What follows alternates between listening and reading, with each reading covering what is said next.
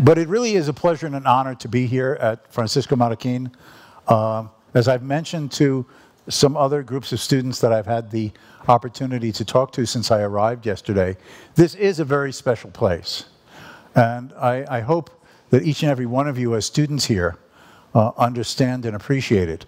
It's not just the quality of the education that you're receiving, which is of an international caliber by any standard, but the foundational ideas of liberty and property and the dignity and freedom of the individual in a system of competition and impartial rule of law under a constitutionally limited government. Those are the guiding principles that inspired the founding of Francisco Marroquín, and which continues to guide its curriculum and its purpose and its vision. And this is a unique place. As I've told a number of people here, if I was 40 years younger, I'm obviously dating myself, 40 years younger, I would go back to school, learn Spanish, and apply for a job here. And, because there's very few places like this anywhere, and that makes it unique. It stands out not just as a university on these principles in Guatemala or Central America or Latin America or the Western Hemisphere, but literally the world. And that's what makes it a very special place, and I'm honored to be here again. What I want to talk to you about today is that this year is the 100th anniversary of the publication of Ludwig von Mises's very famous book on socialism, published in 1922. What I will end up at least alluding to what I consider some of the lessons unlearned. First of all, I think we need to remember that in the 20th century was a century dominated by the idea and the ideal of the command economy, the controlled society, of various and sundry forms of collectivism. And the two general forms in the 20th century were, on the one hand, communism, the state owning and controlling the means of production, centrally planning what would get produced, where, how, when, and for what purposes. And in the example of, and in the institutional instance of the Soviet Union, by a central planning agency in Moscow that had the acronym of Gosplan. The other form in the 20th century was fascism and National Socialism, or sometimes just known as Nazism. Here, the state did not nationalize the means of production as had been done by the Soviet regime in Russia, but property remained private on paper. Formally, you were still the owner. But in both Mussolini's Italy and in Hitler's Germany, the government soon enveloped, surrounded all that the private sector did with government controls, commands, price regulations, wage determinations. And so basically, the entrepreneur businessman was reduced to an enterprise manager, ultimately doing what the government wanted to be done in that enterprise. In other words, socialism with the outward appearance of seemingly still private property, when in fact it was just something that didn't exist in reality anymore. The state dominated it. And these were the two forms of central planning of forms. Now, before we get into Mises and the economics of it, I want to emphasize a moment, well, what did the attempt to have these types of regimes cost humanity? These are the numbers. In the name of building a bright, beautiful, new collectivist future, this was the cost in terms of human lives. The People's Republic of China under Chairman Mao, from 1949, when the communists gained power on mainland China, to Mao's death in 1976.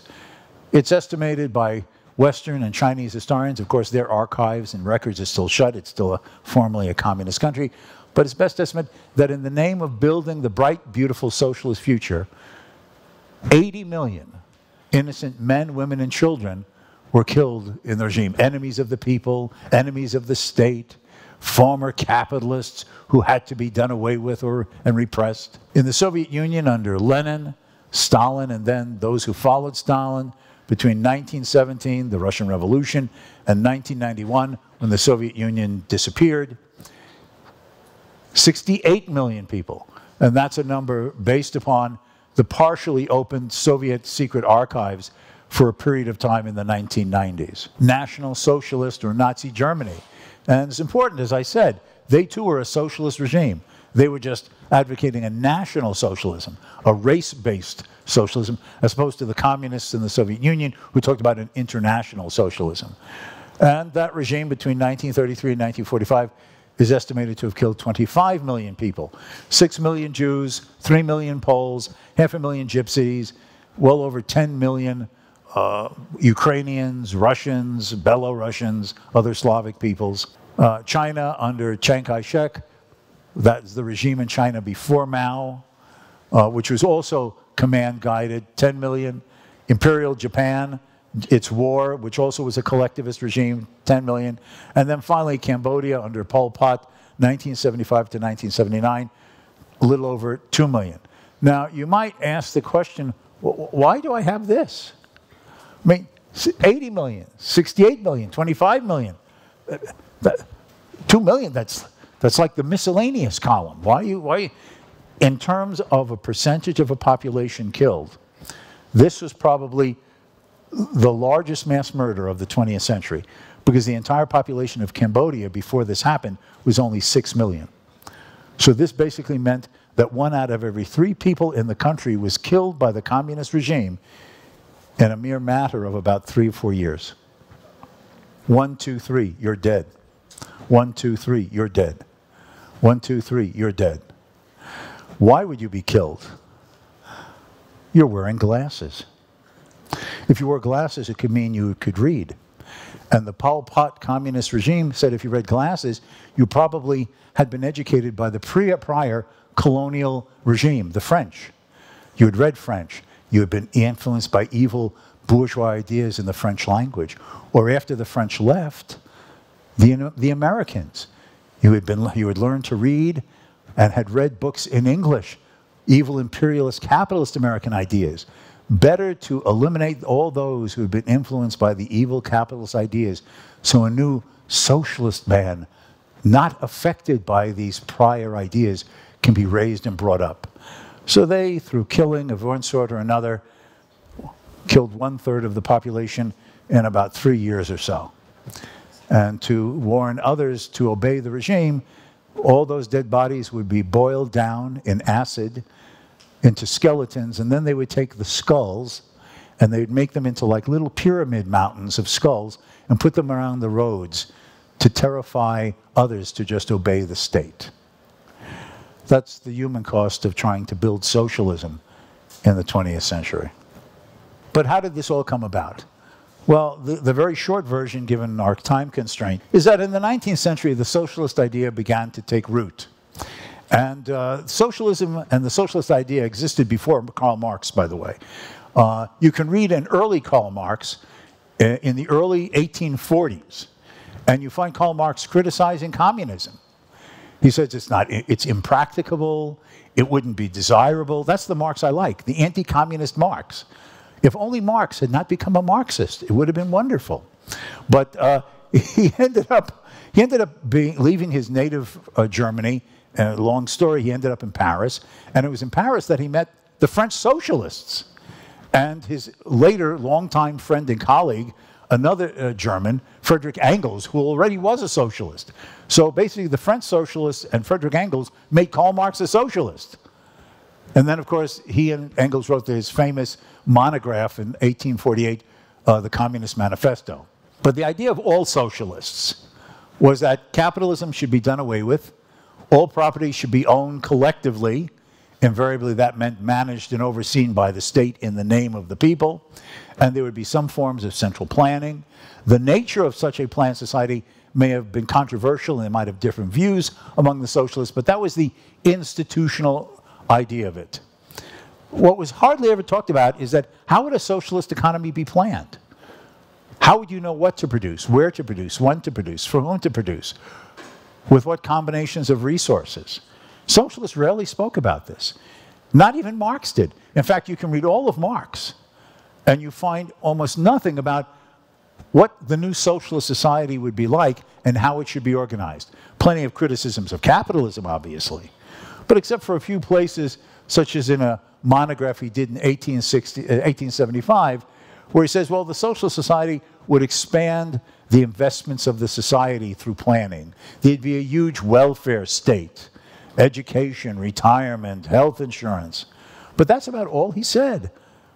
In a higher phase of communist society, we have a utopia of from each according to his ability, to each according to his needs. So a critique of capitalism, but virtually nothing about how the socialist society would be organized and managed. So then the Bolshevik Revolution occurred during the First World War, following the abdication of the Tsar in November of 1917. Lenin and his revolutionary Marxist group comes to power, and they instituted what was called war communism. A civil war had emerged in Russia. Lenin's regime did not just come to power without a challenge. There was a very bloody 3-year civil war from 1918 to 1921. It's estimated that up to about maybe 10 million people died in that civil war. And Lenin's idea was to jump immediately into communism, fight the civil war to win the triumph of the regime through a war communism. And then there were several attempts to introduce communist regimes in Hungary and in the German province of Bavaria. They both were short-lived. And in Germany, after the end of the war in 1919, the government in Germany, the post-war government in Germany, were led by the Socialist Democrats, and they wanted to have a plan to socialize, nationalize German industry, to also form a way to leap into German socialism. That's a propaganda poster at this time. You see Lenin sweeping away the Tsar and the royalty, sweeping away the priests, because religion is a way to get people to accept capitalism, and then, of course, sweeping away the fat money bag carrying capitalist with his top hat. So in this setting, Ludwig von Mises wrote a famous article that became the corner element of the book to which I'm referring to, Socialism. He published this article in 1920 called Economic Calculation in the Socialist Commonwealth. And he made a fundamental and crucial challenge to the socialists.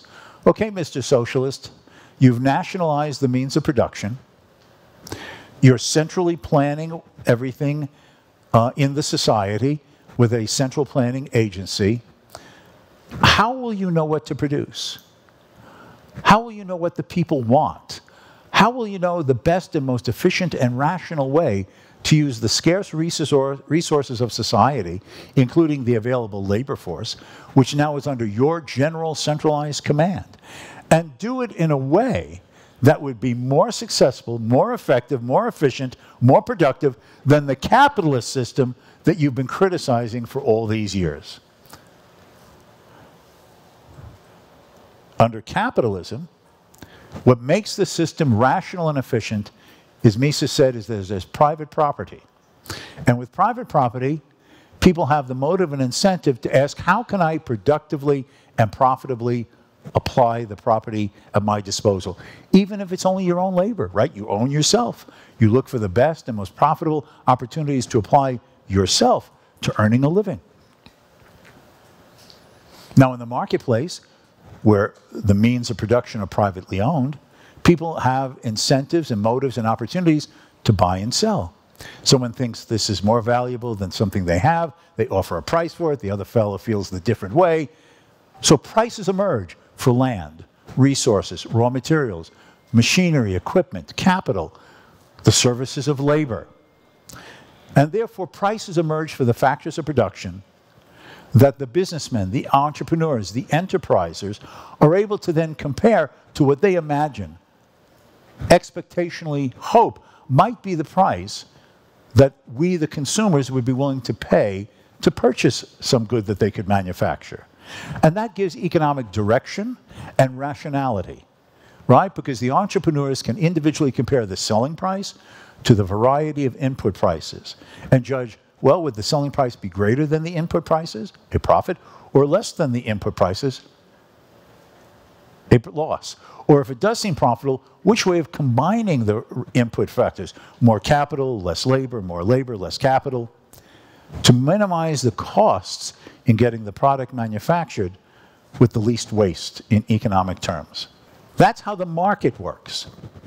Or as Mises said in his book on liberalism, capitalist economic calculation, which alone makes rational production possible, is based on monetary calculation. In the capitalist system, the calculation of a profitability constitutes a guide that indicates to the individual whether the enterprise he is operating is being run in the most efficient way. That is, the least cost in factors of production. But that's what Mises said would be impossible under socialism. And I know that's a lot of words on the slide, but in a nutshell, what I'm saying is that Mises' argument was, well, you've nationalized the means of production. There's no longer markets, and there's no longer prices. And now you have a dilemma.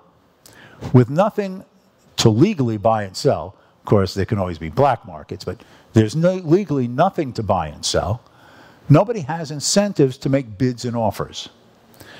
If people have no incentives to make bids and offers, since nothing can be privately owned to be bought and sold, there's no haggling, that is, arguing, determining what would be the acceptable agreed upon terms of trade. If there's no agreed upon terms of trade, there's no market prices. If there's no market prices, then how do we know what anything is worth in terms of either the finished goods that could be sold to the consumer or all the factors of production? Is this the most, in value terms, most highly valued use for this machinery, for that employment of labor, for the allocation and use of those resources and raw materials? How do we know any of this? We don't. So if you don't know the value of what can be sold to the consumers, since there's no market-based prices for final output, and if there are no markets for the inputs, to know what competing entrepreneurs consider the appraised value of those resources to be worth in their lines of production relative to others, how do we know, to use the language of the economists today, the opportunity costs of those scarce resources in their alternative uses, so that we not misapply a resource or a factor of production to a use less valuable than some other? How do we know what to produce? With what combination of resources to produce? How much of it to produce? We don't. As Mises said, the prices of the market are like a compass. But what socialism does is do away with the compass. Imagine that it's the era of the sailing ship. And you don't have the modern methods of navigation. You have nothing but to watch the stars. And the sky is overcovered with clouds, and it's nighttime, and the ship has gone away from the visibility of the shore, so you're just in the ocean. And the clouds make it difficult to even know where you are and what direction you're moving in. So how do you know how to steer the vessel? You don't have a compass, you don't have the old-fashioned sextant, you can't see the stars, you don't know where you are, what direction you're moving in, or how to get to where you want to go. That's what Mises says. The abolition of private property and the elimination of prices does to the economic system. For all of the promises of rationality, fairer production, better production, greater output, plenty for the masses, the outcome will be an economic disaster.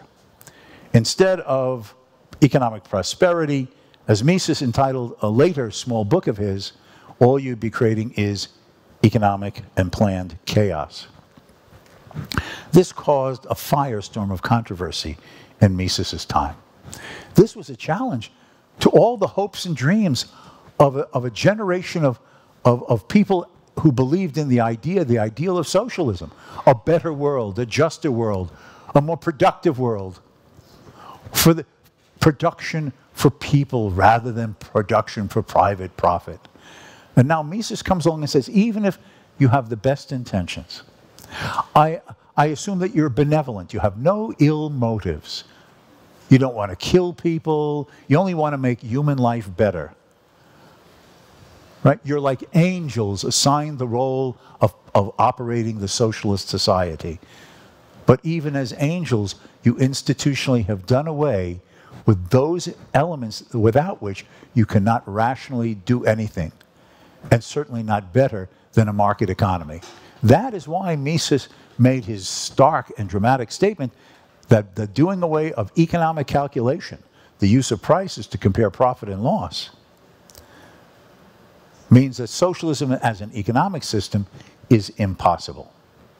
Now, Mises greatly influenced a generation of economists. When, in the 1950s, Mises had a dinner given in his honor in New York, one of the people who spoke at the dinner was the well-known Austrian economist, his younger colleague and longtime friend Friedrich Hayek.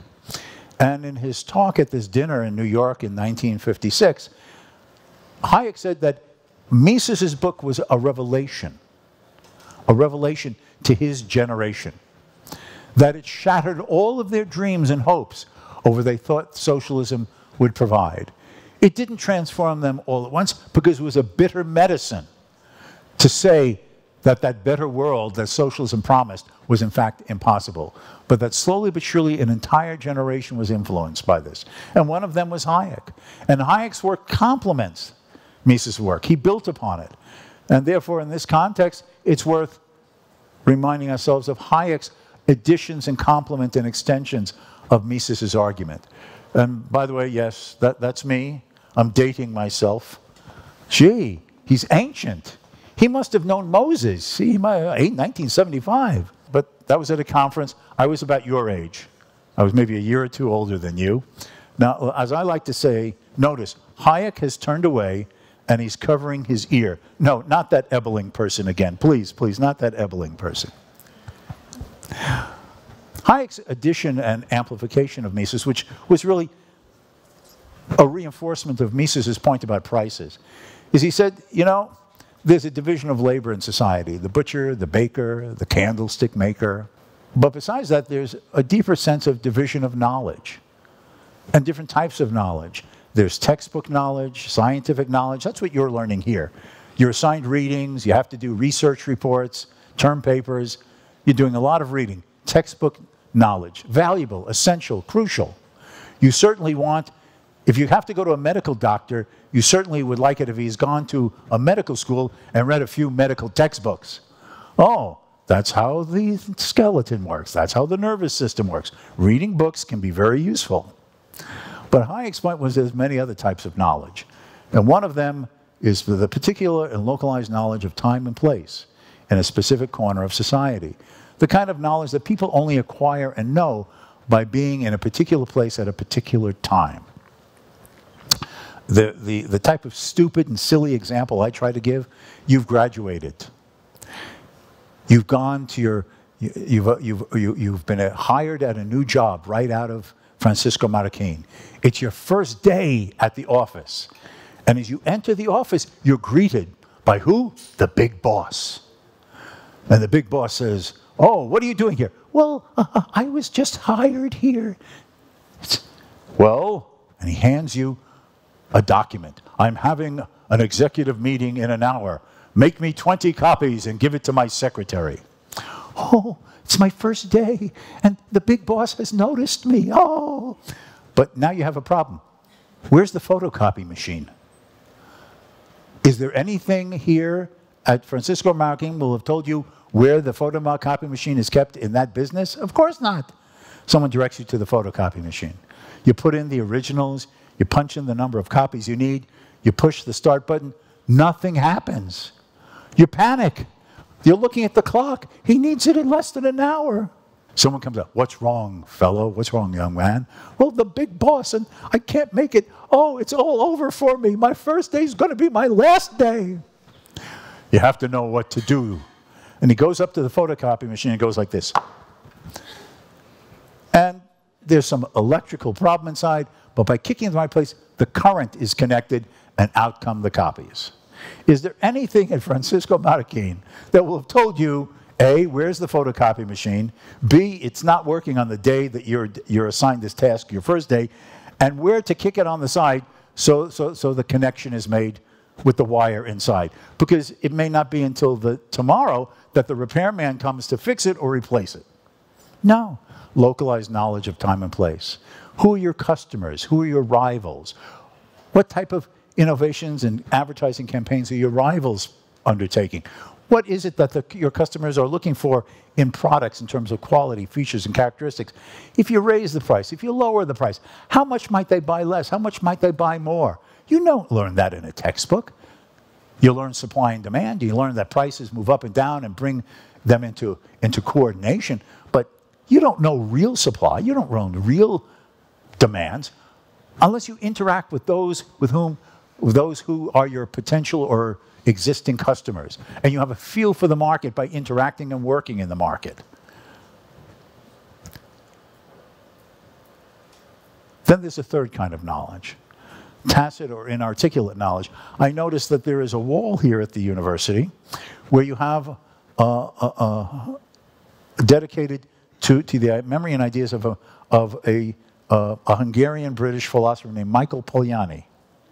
Now, Michael Polanyi got interested in this in the 1940s, this idea of knowledge, and he developed a third type of knowledge which Hayek adopted in his own writings, and that is tacit or inarticulate knowledge. The knowledge of what to do, how to do, and where and when to do something, but which is difficult or impossible to fully put into spoken or written words. Years and years ago, I was watching one of those afternoon television talk shows. And, you know, they have guests on, and I don't know about here, but around in American television, about every 7 or 8 minutes, they have a commercial, right? A commercial. So they had someone on the show that day that was sort of talking about this knowledge.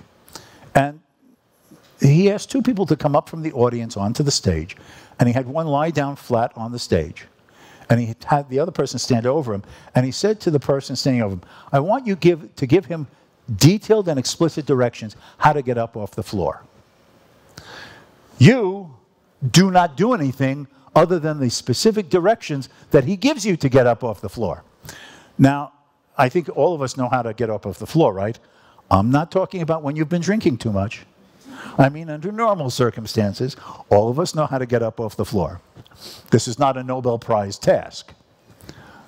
So, bend your legs, put your elbows on the floor, tighten your stomach muscles, all the things that you think of, right? Well, that 7 or 8 minute segment went on until the next commercial. The guy never got off the floor. How do you put these things into words? We all know how to do it.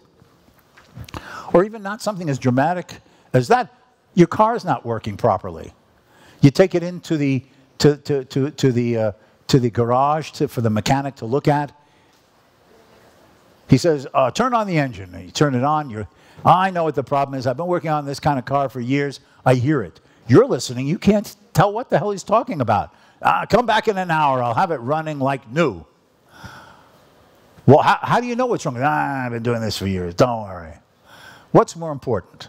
That the mechanic can put into words how he knows what's wrong and what he plans to do, or that you come back in an hour and he knows how to do it even though he can't put it into words, and you drive away in your car and it's running perfectly. Which is more important? That you come on right away in your car. So people acquire knowledge of how to do things, read situations, interpret situations in ways that may be difficult for everyone or some people to put into detail and explicit written or spoken words, but without which certain things might not be able to get done. Now, Hayek's point is that these are the types of knowledge that people possess. And we don't possess different types of all three. It's not as if you have this kind and I have that kind. We're layered. And we have all three types of knowledge in our minds, and unique in combinations, in forms, and details, based upon our own life experiences in our individual corners in which we have grown up and we live and we experience things in the society, in the market. So how do we combine all of this knowledge, which exists in no one place, as Hayek put it, but is decentralized, dispersed, spread out in all of our minds in different and limited specific forms and types? No one of us has all of this knowledge. Hayek's point was, therefore, amplifying and arguing Mises's point, that's the role of the price system. It's through prices that we communicate and talk to each other. It's a shorthand. What do people want? How much would they be willing to pay? What is it that someone else thinks they could produce? What would it cost to buy the resources and raw materials and labor and capital and land to combine them in different Sunday ways. It's not necessary for all of us to know everyone else. Why do you want that product? What plan or purpose do you have in mind? Who's the competing businessman who also would like to hire labor, purchase capital, borrow some savings, rent land? It's not necessary to know everybody else. Everyone can use their own knowledge in their own way that they have in these different forms and just provide information to each other about what they value, what price they're willing to place upon it as a finished commodity or as a resource and input. And those prices are formed in the market and now enable people to combine their little bits of information in shared, coordinated forms with everyone. Now, the American Constitution, I assume it must be in your Constitution as well, in principle recognizes and says we are all to be respected in freedom of speech. Is that true? Now, speech is essential to communicate, right? We share ideas, we tell each other what we think, we compare arguments and hypotheses. I have often felt that prices should be covered under the freedom of speech, because prices are the means by which we talk to each other, not just across the markets of our own countries, but across the world. When governments try to control prices, it's like this. And I want you to remember every word that I just said. Right? You can't. Right? That's like putting your hand over someone's mouth. Well, controlling or abolishing prices, as socialism attempted to do and would still like to do in the eyes of many socialists, would be that. It would be preventing people from talking to each other in these simplified shorthand ways that encapsulates diverse and complex and intricate changing information and knowledge that is able to be conveyed in simple form to everyone in this global market through the movements of prices. That's the reason why about 10 years after Mises' book on socialism appeared, he said, insomuch as money prices of the means of production can be determined only in a social order in which they are privately owned, the proof of the impracticability of socialism necessarily follows. It alone will enable future historians to understand how it came about that the victory of the socialist movement, the idea, did not lead to the creation of the socialist order of society. That is, a prevailing and continuing and successful socialist institutional system. Why the Soviet Union disappeared. Why China ended up changing a large part of its institutions, et cetera, et cetera. Mises' other point, these are quotes from some short articles of his, but is, if you read the book on socialism, his criticism of the socialist economy is like the central part, but enveloping it is a critique, a criticism, an analysis of all facets of socialism. Socialism as a political system, socialism as a sociological system, socialism as a cultural system, socialism as influencing international relations among nations. It is comprehensive. And next to his criticisms of socialism on all these matters, he explains, and if that doesn't work, the only alternative is the liberal market order. The liberal market order. And what was the importance of the liberal market order? This is captured in these summary statements. The idea of liberty is and has always been peculiar to the West. It became the essential concern of all Western plans for the establishment of the good society. It begot the laissez-faire philosophy to which mankind owes all the unprecedented achievements of the age of capitalism. The age of capitalism has abolished all vestiges of slavery and serfdom. It has put an end to cruel punishments and done away with torture. It has repealed all privileges and promulgated equality of all men under the law. It has transformed the subjects of tyranny into free citizens. A free hand was given to those who had the ingenuity to develop all the new industries which today render the material conditions of people more satisfactory. Population figures multiplied, and yet the increased population could enjoy a better life than their ancestors. I've mentioned this in a number of other talks that I've given to the students yesterday and earlier today. If we went back to 1820 and asked, what is the world population? It is estimated by population demographers that the world population in 1820, 200 years ago, was 1 billion people. They also estimate, as best as they and economic historians can interpret, out of the 1 billion people, 90% lived in poverty. Today, let's say 2020, 200 years later, the world population has increased from 1 billion to 7.7 billion, almost 8 times as large. Yet that 8 times as large global population has people living in poverty of less than 9%. So 90% of 1 billion, less than 9% of 7.7 billion. A dramatic, unbelievably unprecedented increase in the number of people on this planet, yet the abolition of poverty at the same time this was occurring. That's what Mises means here. Private property also, he emphasized, creates for the individual a sphere in which he is free of the state. It sets limits to the operation of authoritarian rule. It allows other forces to arise side by side with and in opposition to political power. It thus becomes the basis of all those activities that are free from violent interference on the part of the state. Private property, is the soil in which the seeds of freedom are nurtured and in which the autonomy of the individual and ultimately all intellectual and material progress are rooted. Whoever champions private property champions the preservation of the social bonds that unites mankind, the preservation of culture and civilization. That seems like a really strong and dramatic statement, but it is nonetheless true. What is the ultimate and most fundamental property that you personally own? Yourself. This is your, if you own nothing else, you own yourself. Is that not the basis of the end of slavery? Should another own you and treat you as if it was an object of a tool in his hand to move you about and tell you what to do? No.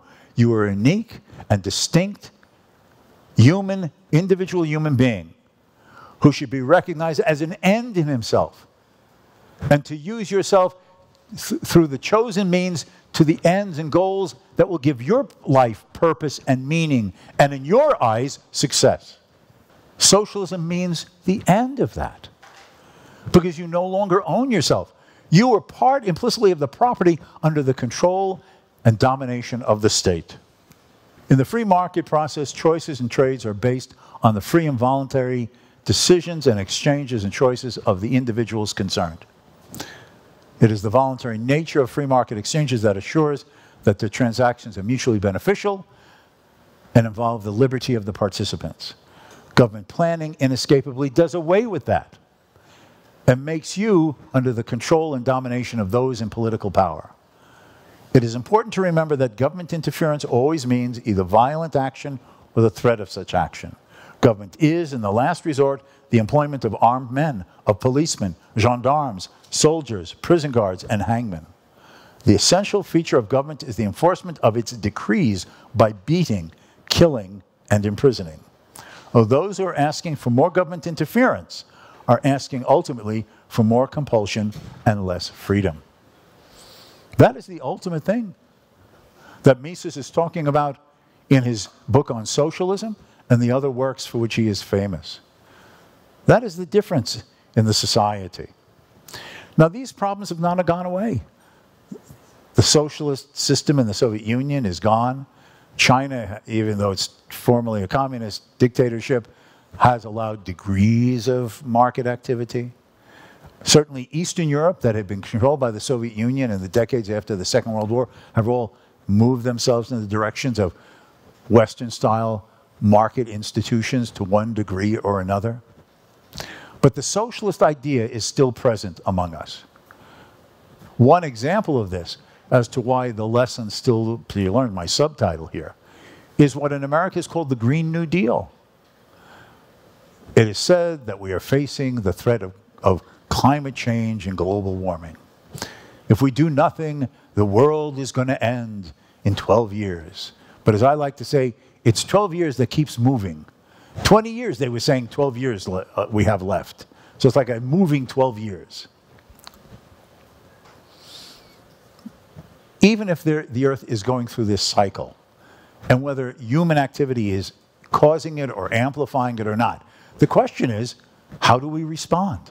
What institutional setting will enable the most cost-efficient and effective adaptation and response while doing it so in rational economic terms? We should be turning to a competitive, market-based, price-driven answers to these questions. Instead, what are these advocates of what in America is called the Green New Deal? They're calling for global central planning. To fight climate change, national governments and international organizations must combine their efforts to dictate what technologies will be used, what goods will be produced, with what resources, in what quantities, of what types, to whom will they be sold, under what prices, where people will live, how they'll be allowed to live, what forms of transportation, what types of jobs, and since the government is dictating that, also Green New Deal social justice. Well, if the government is controlling this, now we'll introduce social equity, basically redistribution of wealth through the transfer of incomes and the determination of incomes by government setting of wages and work conditions. Now, if you read them, it's very disturbing if you understand the Mises-Hayek arguments. Because they don't ever approach this from asking, well, how will you know that you're cost-efficiently utilizing the scarce resources of the society to meet the ends you have in mind? That you're not wasting, you're not misusing, you're not causing imbalances, you're not resulting in people working and living and consuming things in the wrong combinations, in the wrong places, in the wrong ways. It's as if Mises and Hayek's argument has never been heard, or other economists like them. It's just the idea the government will centrally plan and technological knowledge and desire is enough. And I can assure you, if that was to be implemented in the way these Green New Dealers, as they call themselves, would want, at the national level and then through global organizations over the entire planet, all that existed in the Soviet Union would be experienced here. I had the chance to travel in the former Soviet Union in its last years. I was doing consulting work on market reform and privatization as they were doing transitioning things already before the whole system collapsed. And I had the opportunity not just to read books, but to see how people lived, how they shopped, how goods were produced, chaos, waste, inefficiency, imbalances, the wrong goods produced in the sense that goods consumers didn't want, too much of goods didn't want, not enough of goods they did want. Shoddy qualities and features, because there was no price mechanism to guide through the profit motive. A central planning agency in Moscow dictated how much, when, where, with no economic rationality to them.